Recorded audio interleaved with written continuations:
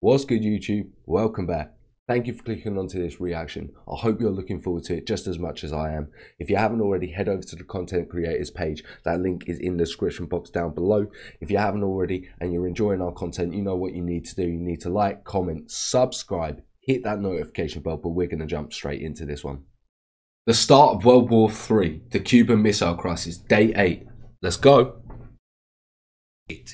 Remember when you were a kid and you built something cool but dangerous, like a pirate ship using all the pillows you could find, and you're in the Caribbean on a swashbuckling adventure with your little brother using broomsticks for swords, and then suddenly some grown-up walks in yelling at you to stop because it's all fun and games till someone loses an eye, followed by angry questions about what the hell are all the pillows doing on the floor, and suddenly you're at home again, the ship is gone, and you're standing in front of a mountain of old pillows, realizing that this maybe was, in fact, a little bit dangerous and you could have maybe hurt your brother. That is probably roundabout how the Soviet leadership feels on the 8th day of the Cuban Missile Crisis, except it really is the Caribbean, and it is nuclear missiles, and it is, in fact, extremely dangerous. Take me back to those times, though. The simpler times when you didn't think about getting puss. No pussy was on your mind. No pussy was on your mind. Bills. No rent, no bills. Your pals would cycle up to your gaff. You could knock leave on your the bikes door. outside. Can you come out today? Yeah. Yeah, is Jack in? Can we talk to him, please? Yeah, can you come out? Yeah, let me go and ask my mum. Yeah, I'll be back by this time. Times. Yeah. When you thought growing up, being a grown up was better. You was just there was a point in time wrong. where you played for the last time and never realised it. Wow. Wow, that just hit me.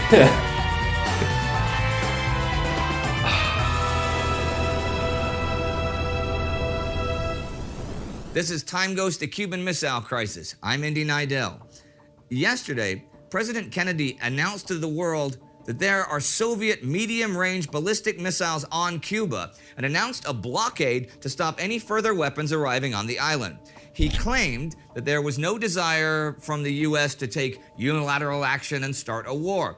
But the actual plan that he has set in motion includes an invasion of Cuba, possibly even the total annihilation of Cuba, if the Soviets do not remove the missiles and the warheads immediately. From a Soviet perspective, the Cuban Missile Crisis starts today, October 23rd, 1962, just after Kennedy's announcement.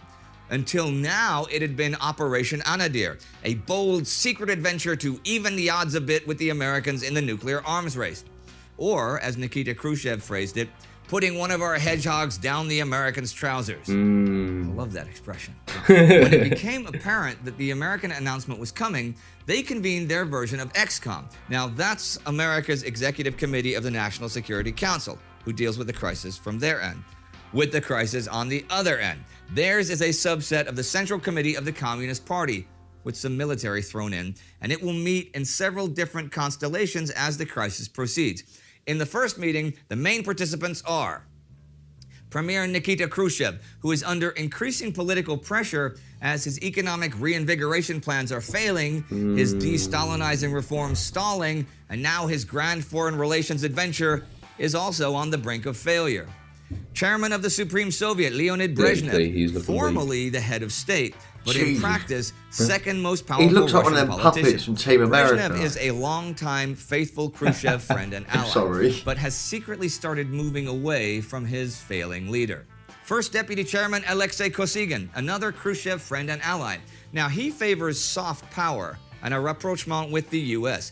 He is also drifting away from his failing friend and will eventually lead the coup against him and become the next premier in 1964. Oh, and he Deputy gets the Chairman other position. Anastas Mikoyan, as we already know, he's the only member of the Politburo that opposed Operation Anadir.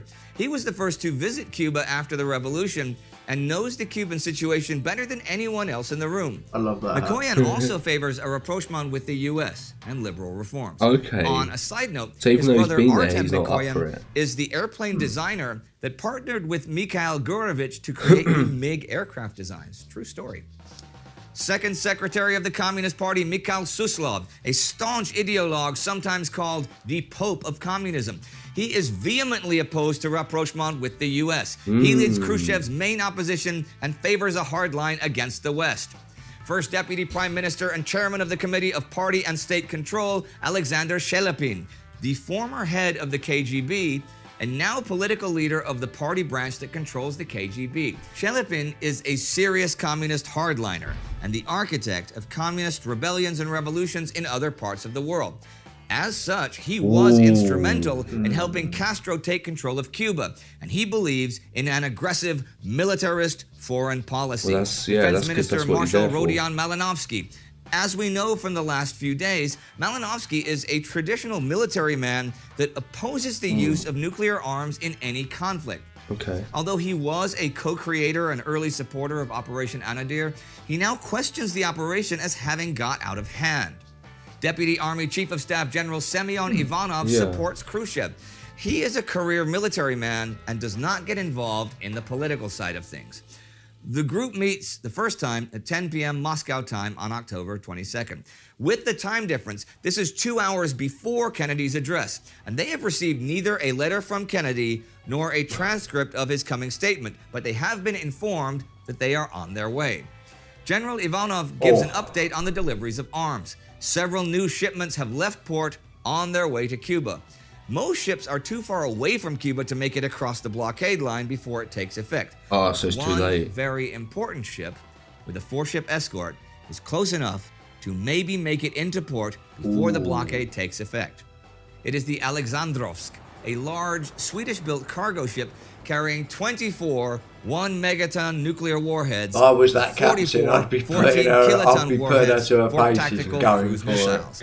Yeah, you have to, because especially with the Russian communists. Yeah, if you're the closest to that, if you are closest to that deadline, you and your family's fucked. Going for it. Yeah, yeah, because if you fuck up, the communists are going to have you and your family fucking strung up. Oh mate, yeah, they're getting a nice house in the countryside while you know, Daddy deals with the business. The US will not go to war over the situation if not further provoked.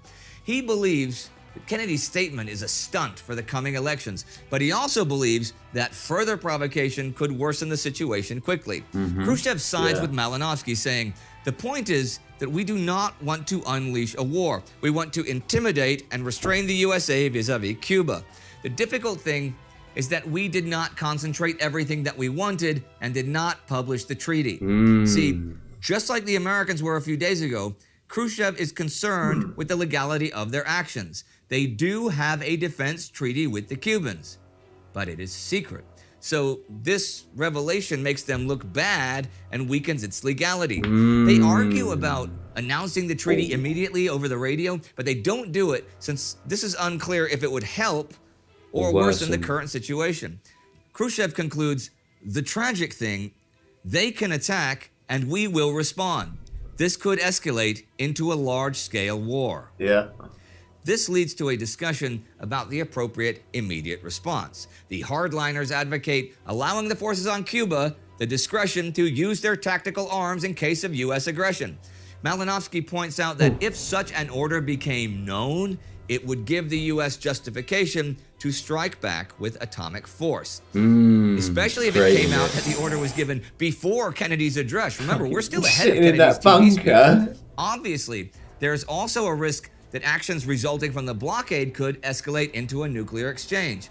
For now, they decide to order the Cuban forces not to use the nukes and to revisit the subject in the morning after they've read Kennedy's note and transcript.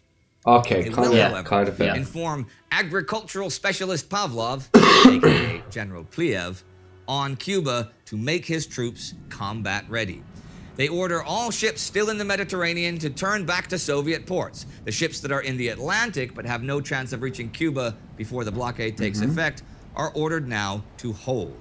The Alexandrovsk, with her deadly cargo of warheads, totaling over 30 megatons of explosive power, is to proceed to the closest Cuban port. Yeah. They adjourn for the night and await Kennedy's missives. When they meet again, they have regained some resolve. They create a laundry list of actions, including informing their allies and the public about the situation. They draft a resolution for the UN Security Council, and they write a strongly worded protest note to President Kennedy. They also decide to send a telegram to Castro, informing him that they will stand by Cuba and ask him to come to the next session of the UN. They will also immediately inform Soviet ambassador to the UN Valerian Zorin so that he can start preparing for a face-off with his American counterpart Adlai Stevenson.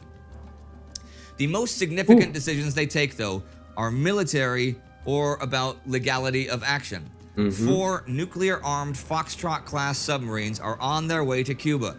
Their purpose is to take up permanent base in the port of Mariel. Codenamed Operation Kama, this is a response to the permanent placement of U.S. subs armed with ballistic nukes in the port of Holy Loch, Scotland. Now, the 4 submarines are still far away from the blockade line, but are to proceed as ordered and to try to run the line. This decision will eventually prove central to the chaotic... Imagine being those submarine captains. Right, boys. We got to run the line. Wait, what? Wait, what? We've got a hold. No. You're running the line. That's it. Yeah. All right. But we have nukes on board. What if it goes wrong? Run the line. Okay. Escalation of the crisis. Last but not least, they decide to not officially announce their defense treaty with Cuba.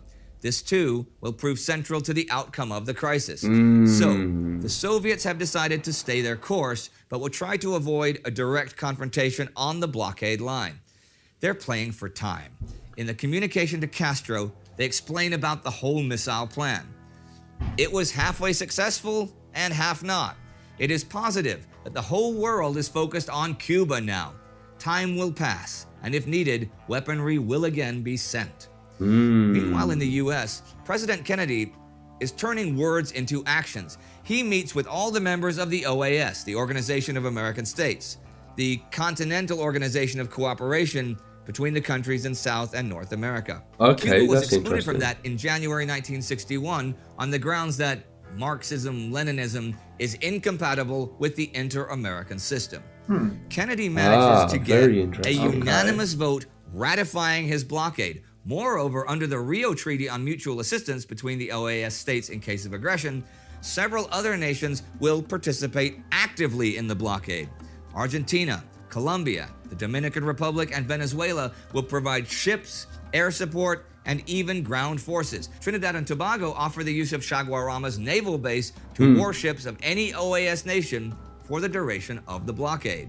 Kennedy then spends the rest of the day in a series of meetings dealing with the details and minutiae of how to enforce the blockade and still minimize the risk for the outbreak of general war. We'll get back to that in a few days.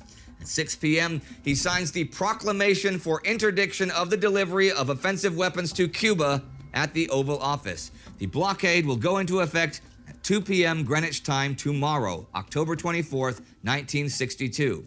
That line is set at 800 nautical miles from Cuba. When the last meeting with ExComm ends, the Kennedy brothers are alone in the room with the recorder still on. Okay, the what do president they is on the say? phone with the First Lady and then returns to his brother.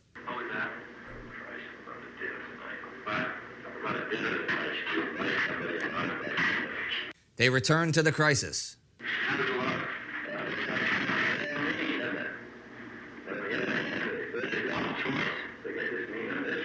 I don't think there was a choice. Well, there isn't a choice. I mean, you would have been impeached.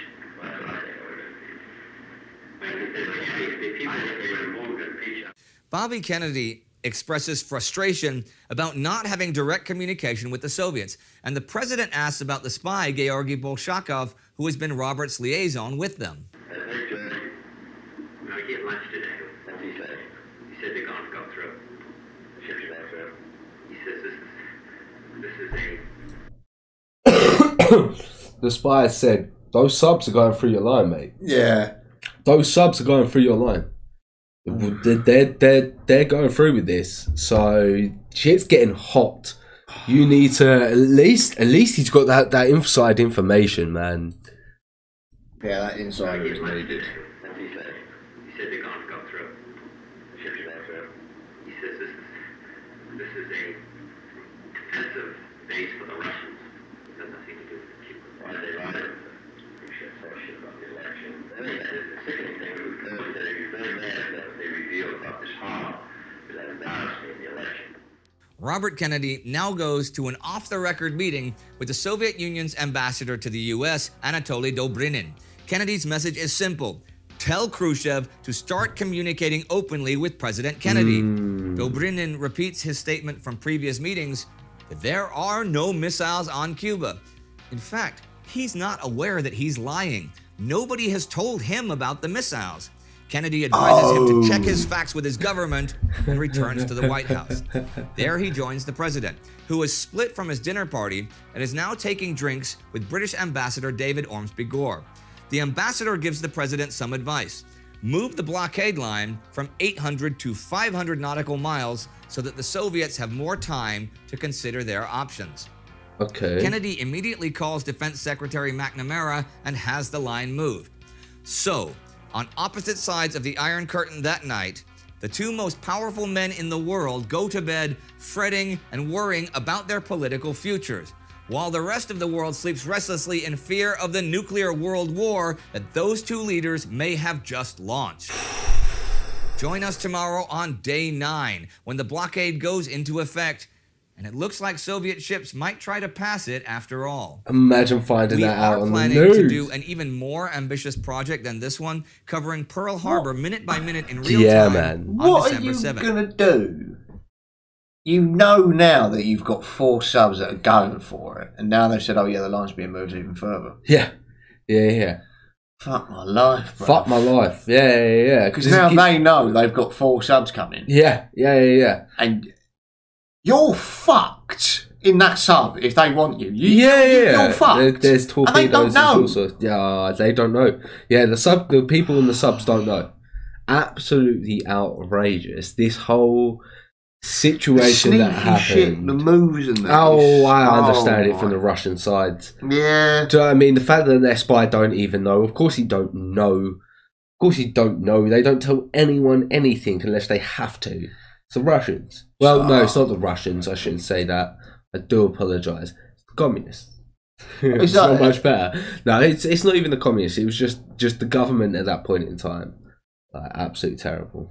Mate, it's still terrible now. Yeah, absolutely crazy. I think that is the end of that episode, and he is just going to be talking about the other Pearl Harbor episode, which is something that we will jump onto. If you haven't already, head over to their page. That link's in the description box down below. Other than that, we'll catch you in the next video. In a bit.